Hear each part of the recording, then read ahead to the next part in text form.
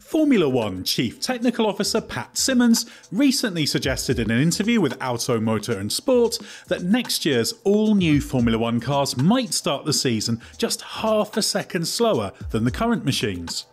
That led to some raised eyebrows, given the expectation has long been that the 2022 cars would be by their very nature a good chunk slower than the current machines.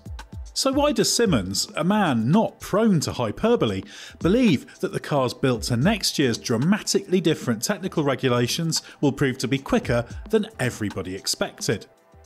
Let us know in the comments how fast you expect the 2022 cars to be, and if you think it matters that next year's cars might be a little slower. While it's correct to say that the current generation of Formula One cars are the quickest in Grand Prix history, it's not quite accurate to say that about this year's specifically. The rule set that F1 currently runs to is essentially the one introduced in 2017. The aim of those regulations was to improve lap times by 5 to 6 seconds compared to the 2015 cars, a target that was hit superbly given the average improvement of pole position times, comparing 2015 to 2017, was almost exactly 5.5 seconds. Sadly, the objective was illogical and did nothing to tackle F1's problems such as the dirty air that cars produce. In fact, they made things worse. The 2017 pace improvement was the result of wider cars with more downforce and wider tyres. While those rules have been tinkered with since, notably with a simplification of the front wings in 2019 and then the triangular cut in the floor and other minor tweaks adopted this year, they have stayed largely the same. But the changes for this year have cost the car's performance. If we disregard the circuits where direct comparisons aren't possible for 2020 to 21 because F1 didn't visit them in both seasons or thanks to circuit configuration changes or rain, that leaves 8 tracks where F1 cars were, on average, 1.208 seconds quicker last year than this year.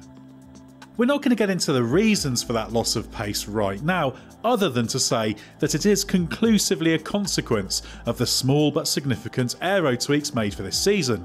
These have impacted everyone, not just Mercedes and Aston Martin, who have been the worst affected.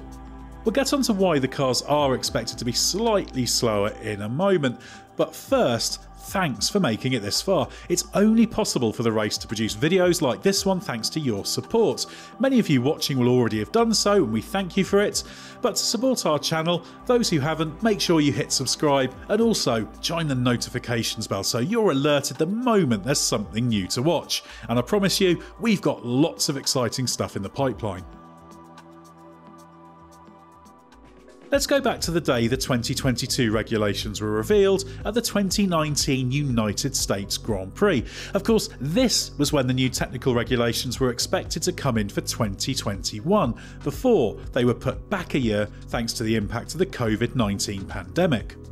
A target pace was not a priority for this rule set. Instead, the focus was on improving what F1 head honcho Ross Brawn called the raceability of the cars, primarily through aerodynamic changes alongside other important objectives such as cost control. During that press conference, the FIA head of single-seater technical matters, Nicholas Tombazis, suggested that the cars built to new rules would be between 3 and 3.5 seconds slower per lap. That year, there were plenty of predictions about how quick the cars would be, but none as bold as the recent suggestion by Symonds that the time loss would be only half a second. There were even suggestions the lap times might rise by as much as 7 or 8 seconds. There are good reasons why the rules should increase lap times. Firstly, the 2022 regulations hugely simplify the top body aerodynamics.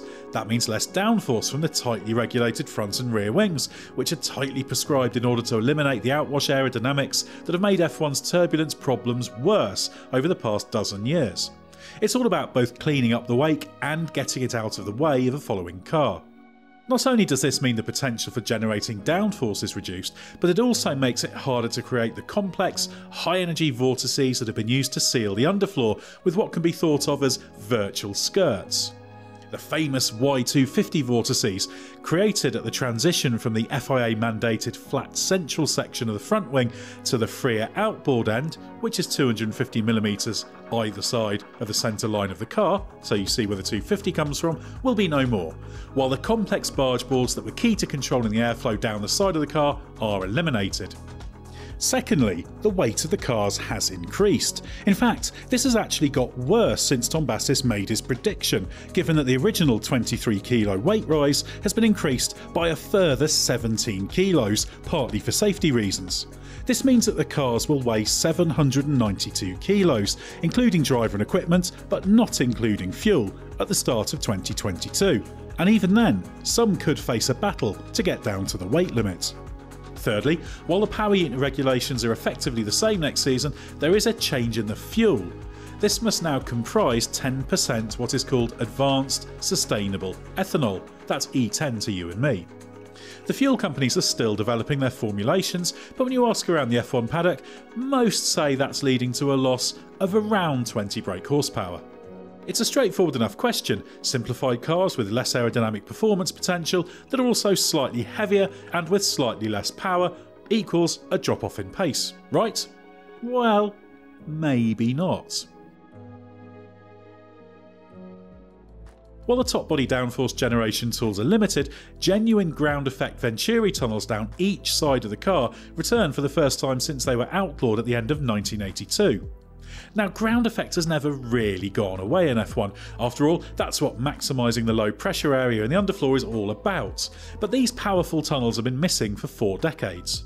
The hope is that they will be a more robust way of generating downforce, thus improving the raceability. Based on simulations conducted by the teams, including those using the driver in loop simulators that the current drivers have been able to have a drive in, this appears to be leading to impressive downforce figures.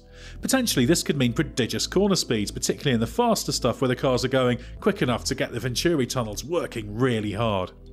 It's also worth mentioning that the talk among the drivers who have tested the new for 2022 low-profile Pirelli tyres to run on the 18-inch wheel rims, 5 inches larger in diameter than today's, is encouraging. Apparently, they have achieved their objective of being less temperature sensitive and allowing drivers to push harder, but there is also another benefit. Because they're lower profile tyres with a far shorter sidewall, they load up more quickly on turn-in. This could potentially make the cars more reactive, a rare gain given F1 cars have become lazier or less sharp on track over the past decade despite their prodigious pace. But the most important factor is that while these regulations were the most rigorously researched when they were written, thanks to the combined efforts of the F1 and FIA technical departments under Simmons and Tombazis, the collective might of the 10 F1 teams, thousands of engineers with several years to prepare, cannot fail to find ways to develop these cars way beyond what was originally conceived. When F1 revealed its 2022 show car at the British Grand Prix in July, it was best described as a vanilla version of the cars.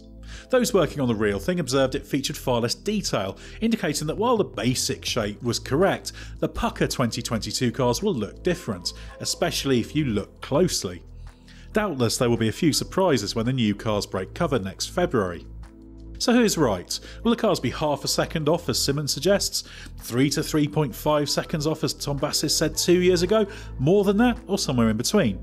The bottom line is nobody knows for certain.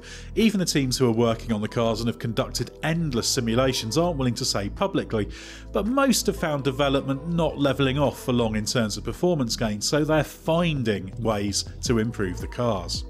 What history tells us is that even when F1's rules do appear set to slow the cars, either by accident or design, it does not take long for the collective genius of the Grand Prix teams to extract what once seemed impossible speed from them.